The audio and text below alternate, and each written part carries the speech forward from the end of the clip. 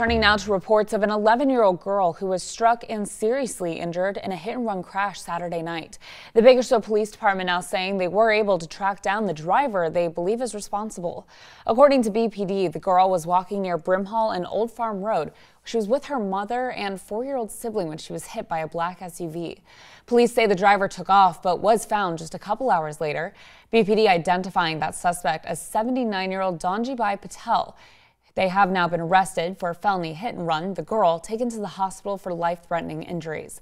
If you have any information on this crash, call BPD at that number on your screen.